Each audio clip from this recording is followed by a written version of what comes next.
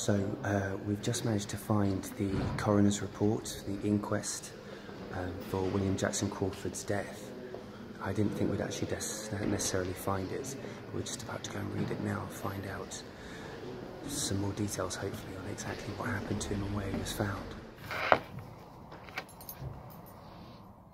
So this is AJ speaking after leaving the Public Records Office, Northern Ireland, and I've got the Coroner's Court documents in front of me here, and it reads, an inquisition indented taken for our Sovereign Lord the King at the Commercial Hotel in Bangor. So that's where the inquest was held.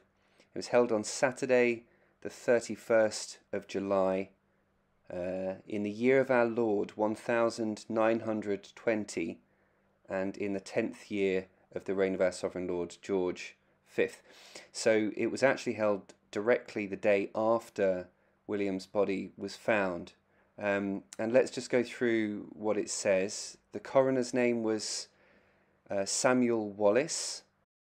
He was of the Northern Division of the County of Down.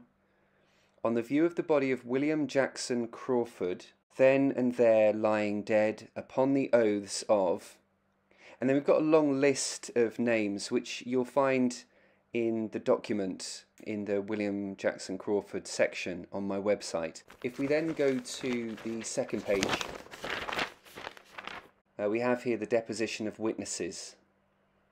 And this, I have to say, at the time I found quite difficult to read, actually.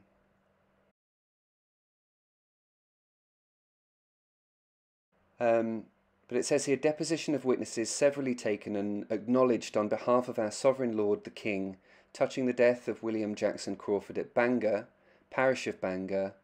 And so we go now to the deposition of William's wife, Elizabeth Crawford. I'd love to think this is her writing, but I don't know.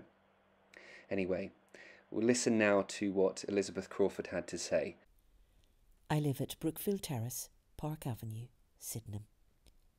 The body the jury has viewed is that of my husband, William Jackson Crawford.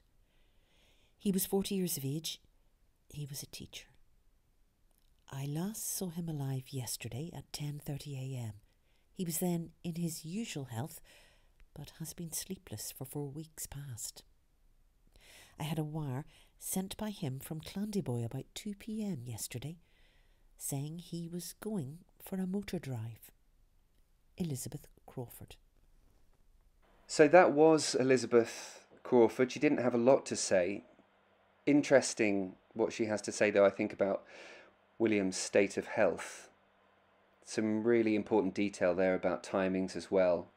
The fact that a cable or a wire was sent to her after he left from Clandyboy. The fact that she says that he had been sleepless for 4 weeks past. And when you say sleepless for 4 weeks past, that slightly implies to me not struggled to sleep or hadn't slept very well. And in his last known letter, of course, to Mr. Gow, the editor of Light magazine, he says, I've been struck down mentally, and his contemporaries reported as much, that he was feeling under great pressure, perhaps because of the expectations around his books and public speaking engagements. So that was Elizabeth Crawford, William's wife. We turn now to Sergeant Matthew McKeefrey, who is taking the stand. This is the policeman who found William's body, so let's see what he had to say. I am stationed in Bangor. At 8:30 a.m. today, I received a phone message that there was a dead body of a man lying on the rocks at the girls' home, Bangor. Deceased was lying dead on the rocks, dressed except for his overcoat was off lying a few yards from him.